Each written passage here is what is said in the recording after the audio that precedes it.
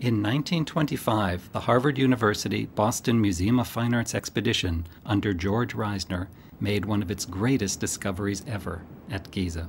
Working on the east side of the Great Pyramid, the expedition photographer's tripod slipped in the limestone bedrock, which turned out to be not bedrock at all, but plaster covering. It was hiding something. No superstructure, no mastaba, no pyramid was on the surface, but underground a stairway led to a burial shaft that continued downwards and downwards for some 90 feet. Reisner was at Harvard teaching at this time, and it took many, many months for him to come to the site and inspect the finds.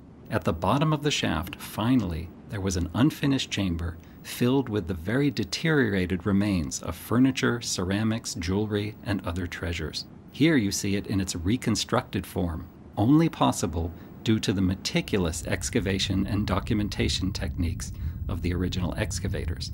They lay on mattresses with the flies and the heat, and bit by bit lifted up every little piece of gilding, of broken ceramic, of jewelry, of wood, and were able to reconstruct all of this ancient furniture almost 5,000 years ago from Dynasty 4. What was this find?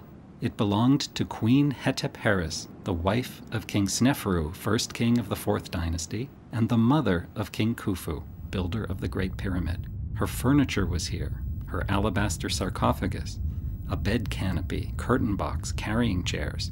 And yet when all was cleared away and the lid of the sarcophagus opened, the sarcophagus was empty. No body, no mummy, another mystery. Even much of the objects had been placed in seemingly reverse order from what you would expect in a normal burial. Was the body ever placed here and moved later?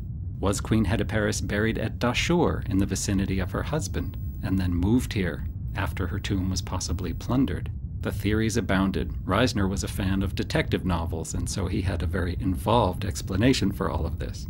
We may never know the true answer.